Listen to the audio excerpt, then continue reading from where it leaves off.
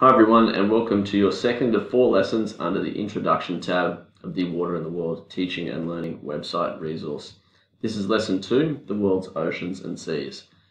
Make sure to check out the link in the description of this video to access this particular lesson. So let's begin.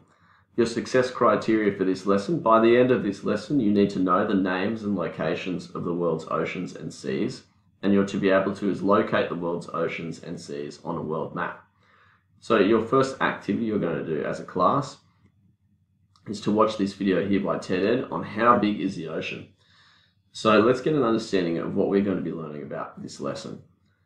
While you're watching the video, write 3 facts from this video under a title called How Big is the Ocean, and be ready to share your facts with the class afterwards.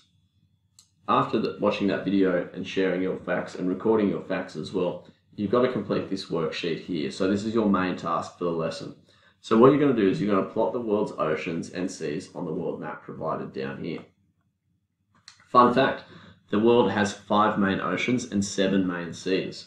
So what we want you to do is use internet research, Google Maps or Google Earth to label the oceans and seas on the worksheet provided.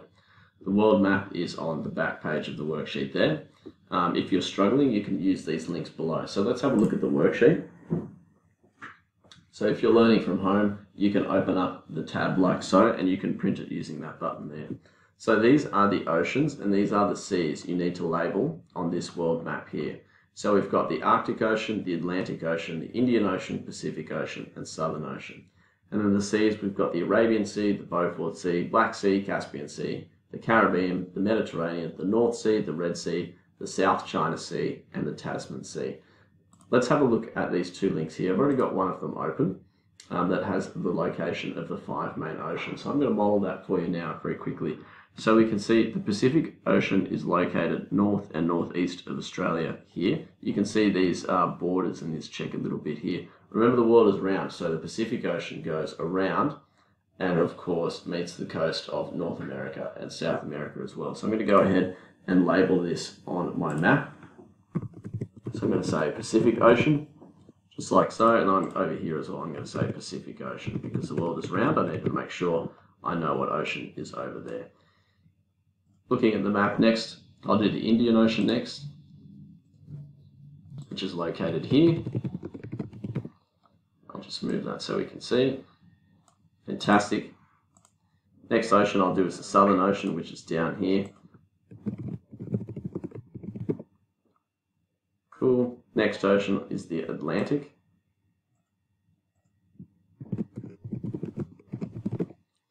I'll just edit this so we can see it. Fantastic. And then up at the top we have the Arctic Ocean.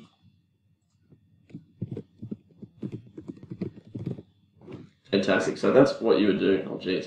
That's what you would do to complete the oceans. Just having a look at the seas now. So I'm just going to go back into the website. I'm going to use this link to help me with the seas. The seas are much tinier. You can see they're located on this map here. It's going to be able to help you. That's if you're really struggling. You can use Google Maps and Google Earth to fill out this worksheet as well. After you've finished labeling all the oceans and seas on your map, like we've done with the oceans, you can do a Kahoot with your class as well, which gets you to test your knowledge on how well you know the locations of these oceans and seas. So thanks for watching, guys, and remember, if you want to stay updated to any new websites that are made or any other new lessons that are made in existing websites like this one here, make sure you go ahead and subscribe. Thank you.